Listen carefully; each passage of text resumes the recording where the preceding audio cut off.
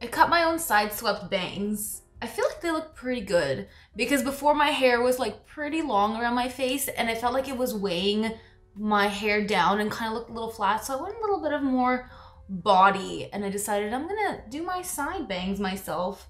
They're not 100% even, but they're pretty good. I think I might just start cutting my own hair in general. Anyway, you guys probably know that recently I did a whole video on my Mon Guerlains, and after I did that, I thought, why not do a whole collection review? I have a whole bunch of fragrances from Guerlain, and I figured it's worthwhile to talk about every single one briefly and give you an overview of the whole collection. And I think I'll be doing this for every house that I own many fragrances of. So I'll be doing a YSL collection review, Jo Malone, and let me know which other house collection reviews you guys would want to see. But we're gonna start with Guerlain because I think I have the most from them. So very briefly, I'm gonna go through all the Mon Guerlains, even though I already mentioned them in the Mon Guerlain video, which I'll link at the top for you guys. Like, I pretty much have all of them. I don't have the Floral, but I have the Eau Sensuelle, which smells exactly like the original Mon Guerlain that I have a special edition of in the gold bottle. It's a beautiful lavender vanilla. Everybody knows this fragrance, so I'm not gonna talk much about it. I got those. I've got the Eau de Toilette. The Eau de Toilette is a little bit more lavender centric, so it's a little bit lighter and I like it more in the spring and summer. It's not as heavy, it's less sweet, and also a very nice flanker. My favorite that you guys already know is the Bloom of Rose, which I always talk about. It's very underrated. I just talked about it in my 10 out of 10 fragrances, and this to me is perfect. It works really well on my skin. The added rose note in this is that special touch that I needed something more from Mon Guerlain, and this gave it to me. Also, somewhat recently, I got the 2020 release, the Eau de Parfum, which is more of a sweet rose, and it's a little bit more rose-centric, so less like the original Mon Guerlain. Of all of them, this is probably the most different, and those are all of my Mon Guerlains. Next, the La Petite Robe Noire. I've talked about this one as well. This is the Eau Fraîche. This is very similar to the original La Petite Robe Noire, except it's lighter, airier, more citrusy, and it has a really nice fresh pistachio note. It has a little bit of nuttiness. This actually reminds me a little bit of Chanel Chance Eau Fraîche, and I have the Omnia Green Jade. Like, they're all in the same vein. They're like those very light, slightly citrusy, fresh, but to me this is more unique than the other two I just mentioned. This one, I get a lot of compliments on. I love it for the office. It has a certain very fresh, nutty scent, along with the La Petite Robe Noire DNA, with the cherry, with the almond. It's a great flanker. It's one of my favorites from that whole line. So I have a backup bottle that's 100 ml, and I got that on Fragrance Net. The next one is the La Petite Robe Noire Eau de Toilette, which I got a refill bottle of, but I keep it in this bottle that I got on Amazon with this little old school atomizer, which is super cute, and I really like this. It goes totally with the pink theme. Super cute. Life hack, you guys, if you can get refill bottles like this, and it comes with a little funnel for you to pour it into your own bottle, they are way cheaper. Way cheaper. So this 100 ml was $30. Yeah, there's a whole bunch of brands that offer refill bottles. Mugler has refill bottles. I've seen a whole bunch of brands have refill bottles. Chloe.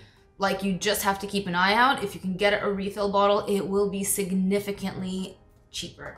And that one as well I got on fragrancenet.com. So we all know the La Petite Robe Noire. I'm not gonna go into it too much. It's a playful, sweet, cherry almond type of scent. I also have the Intense. The Intense has blueberry and cotton candy, and this is sweeter. It doesn't have cherry, it has blueberry. It has a sweet airiness about it. I wore it on New Year's and it filled the room. It was beautiful for a night out, and I love it for going out. It's a really flirty, playful, nice, sweet fragrance. It's not overpoweringly sweet. It's great. it's probably my second favorite from the La Petite Robe Noires that I have. That name is way too long for me to keep saying it, so we're just gonna go with the flanker name. The next one is Black Perfecto Floral. This is leather and cherry. So like the original, with a blast of leather. And this scent like makes me think of, you know, the movie Grease, Sandy at the end of that movie when she became like badass Sandy. This is what the smell reminds me of, that edgy leather jacket image, but still very feminine and sexy. And so yeah, I don't have the original Black Perfecto, I just have the Floral. It has more rose and floral notes, as you would probably assume. It's a really good one, and it's also very easy to find. Most of these I found on FragranceNet. My favorite sites to shop at are FragranceNet and FragranceBuy. I do notice that FragranceNet has really good prices on Guerlain fragrances. The next one in my collection is Idylle. This was recommended by you guys when I was talking about lilac fragrances, and it's a beautiful lilac fragrance that I wore a lot in the spring. Well, I shouldn't say a lot, but I wore it a bit. It also has a very strong lily of the valley note. So to me, this isn't lilac dominated. It's a really nice floral scent that I definitely pick up the lilac, but it is a lot more to me about the lily of the valley. Still a really nice fresh scent, a little bit mature leaning, but beautiful. I also pick up a strong jasmine note just in the initial blast, like just as I sprayed it in the air. I really pick up that jasmine note, but when it dries down, it is really, for me, more about the lily of the valley and lilac. Really pretty springtime and like early summer fragrance for me. On the note of springtime, summertime fragrances, one that I actually wore through a lot is the Tea Asura. I love a nice tea note. This is a really fresh green tea scent. It smells a little bit like a jasmine green tea. It also has a note of chamomile, which adds that herbal floral quality to it. Really nice citrus notes. There's bergamot, lemon, like fresh citrus yuzu, I believe, as well. And it's not very long lasting, but it's a beautiful fragrance and my favorite tea scent. Like specifically the tea note, I'm obsessed with in this. So yeah, even though it's not very long lasting, it's a great refresher and I use up a lot. Like I used all of this because I just spray all over the place with this one. It's light enough that you can spray and it won't get overwhelming. And that's the only one that I have from the Aqua Allegoria line. So if you guys have one that you think is amazing, let me know. I do know that these tend to be not very long lasting from the Aqua Allegoria, so I've been hesitant to get more. I just love tea, so I got the Tea Asura. But let me know which one you recommend and which one's worth owning, because I will definitely get it. The next ones I have here are L'Instant de Guerlain, and I have the Eau de Toilette and the Eau de Parfum. I wanted to get them in the pre-B bottle formulation. I don't know if the formulation changed. I'm assuming that it did. So I just wanted to get them in the old bottles, which I succeeded. They are extremely similar to me. I'm gonna spray them on paper because I'm filling up the room with all the air spraying. I've heard people say that they pick up a urine note in here, but I do not. I actually think it's a really pretty honeyed floral and vanilla. And honestly, they are extremely similar to me. The scent here is like a very cozy, enveloping, fluffy fragrance. To me, it smells fluffy and soft. I think the Eau de Parfum I prefer because it's warmer, it's a little bit sweeter and like more buttery, much more rich.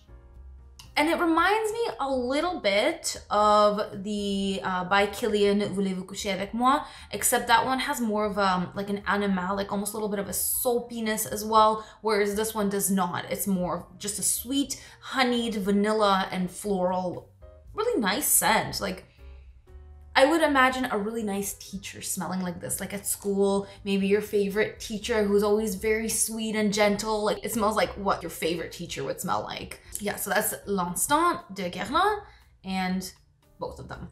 But if I had to pick one, I would go for the EDP because I think that I do pick up a little bit more of that, like, it's not urine and on the skin it doesn't smell like urine, but there is that like little bit of a sour smell that exists in the EDT, It doesn't bother me when I wear it and I don't smell it when I wear it, but I like the richness of the EDP. The difference isn't like that outstanding. I don't necessarily think it's worth owning both. They are similar enough not to have to own both. I'm saving my special guys for last, so you have to stay tuned to see my rare and special ones. The next one is L'Heure Bleue, and this is the Eau de Toilette as well. This is a classic, really pretty iris scent, but to me, it is a little bit outdated for me to wear. It's still a beautiful scent. It's a gorgeous classic, but I don't find myself reaching for it very much. You may notice that the bottle is about half full. That's because I've decanted it for people, but personally I haven't worn it very much. I've worn it on a few evenings, and it makes for a really nice evening scent when you're hanging out at home, at least for me, and I see this being a great fragrance to wear to bed and to wear at night when maybe you're hanging out by yourself, having a glass of wine. It does have a little bit of like a melancholy vibe to it. It smells a little bit lonely. To me, it's like a little bit of a sad iris. It's powdery, it's beautiful, it's really nice, but it's not an uplifting scent for me. I haven't tried the EDP version, so I don't know how they compare. So if you guys know, comment down below and let me know which one you prefer if you've tried both. I do like it, I'm gonna own it as a reference point, but I just happen to not reach for it very often myself. The next one is a Shalimar flanker, and this is Shalimar Soufflé de Lumière. This is a very nice, light, but kind of a bossy scent. I like wearing this to work. It's citrusy. It's got that original Shalimar vibe. It has a really nice, rich benzoin in here. And that original Shalimar DNA, but light. I can't wear the original Shalimar on me. I swear it smells like bug spray. I am sorry, but it just does not vibe with me. It kind of smells like gasoline and bug spray, and this doesn't. This is gorgeous and it works for me. It kind of smells like a lemon vanilla cake, like a lemony, light, fluffy souffle. Like that's actually kind of what it smells like. But a great office scent. Like, I really love wearing this one to work, and I haven't tried the original souffle. So again, if you guys have, let me know. I'm looking to broaden my Guerlain collection, so tell me what to buy. You know what I'm gonna do on a whim? I think I'm gonna do a poll on my Instagram, so you guys can follow me at The Scented, and maybe if I can do a poll through YouTube, I'll do it as well. And you guys can tell me what my next Guerlain purchase should be. I don't think I'm ready to buy one of the exclusives yet, but from their designer line, you guys need to tell me what my next Guerlain should be. And in the next few videos, probably in the beginning of 2021, I'll let you know which one I ended up getting when I do a haul. So that'll be a fun little game we can play. On that note, we're reaching the end, and I have like 3 or 4 more fragrances. Shalimar Parfum Initial. This is the iris that I can wear. I love this, and I prefer this over the iris and the kind of composition of L'Heure Bleue. This one smells classic, but I can wear it. And it also smells a lot like Dior Homme. This is a very makeup-y iris.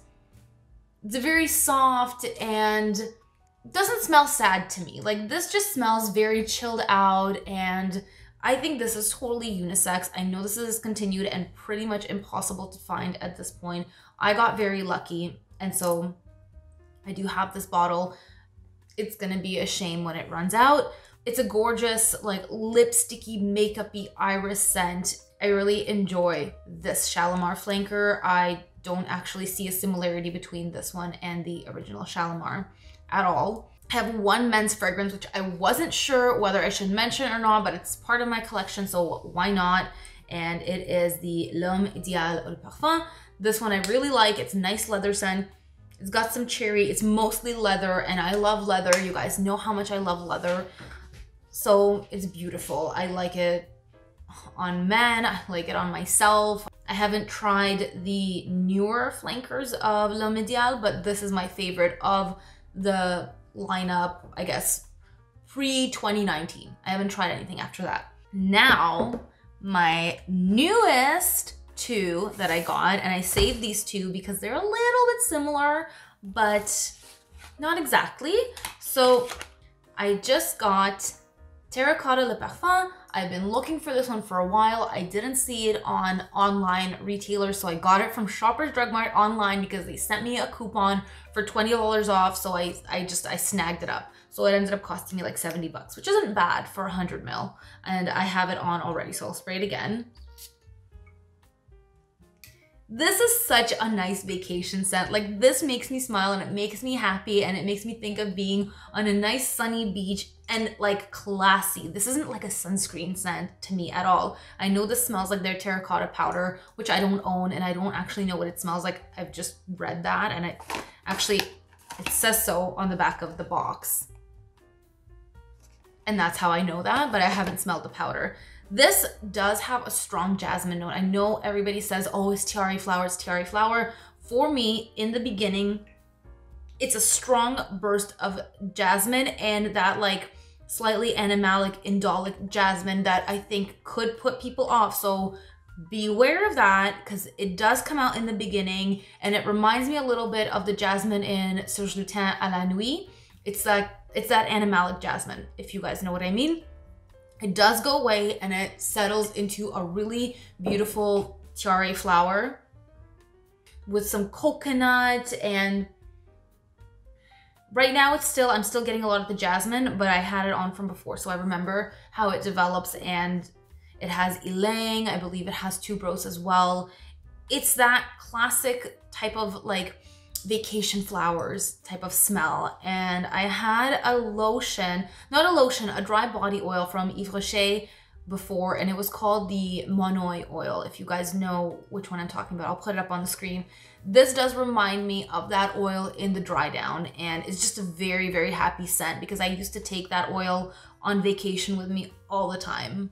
Like, this is what I imagine Hawaii smells like, and I've never been, so I don't know. Finally, I got, and it's still in the packaging, but I'll take it out. Have you guys ever heard of Maora? Maora from Guerlain. I didn't know about it until recently, and I went searching for it online, and I found it at Perfumerie Eternelle, and I got it, and I think it was like 85 bucks. This bottle is so unique, and the way that it sprays, like you have to twist it, and then you can press it and then it'll spray. I don't want to spray it now because, guys, this fills a room. This actually fills my entire house. I had sprayed it before on a piece of paper. I was just keeping it in the box for safekeeping. But when I first got it and sprayed it, oh my God, there is nothing that I own except for maybe Oud Satin Mood that fills a room the way that this does. It's a monster, and it's a classic white floral scent. It is extremely tuberose heavy, like tuberose before anything. Like, this is hardcore tuberose. It's really nice. Lots of other flowers, jasmine rolly, ylang, there's almond blossom, I believe, as well. But really, it's about the tuberose. It reminds me of a little bit of the Terracotta Le Parfum, except this is way more mature and more classic smelling and maybe a little bit tougher to wear. So I get why it may have been discontinued. Like, it's out there, and it's like, if you're looking for super like heavy sillage fragrance, this is it. If you can find it, I think Perfumerie Eternelle still has them. I will link it for you guys down below, and I used Robes08's promo code because I think he partnered with them earlier and he had a promo code, so I'll put that in the description box as well. I think the promo code is just Robes08. There's a little hookup for you. And yeah, so I got 10% off, so that helped out a little bit. But yeah, super cool. If you're not afraid of tuberose, like a powerful tuberose, this is definitely one to check out. And I actually had no idea that it even existed. So that is my entire Guerlain collection. I kind of want to line these bottles up so you guys can see all of them. So here they all are, all of my beautiful Guerlain fragrances. Just so you guys can see the entire collection and my cat in the background.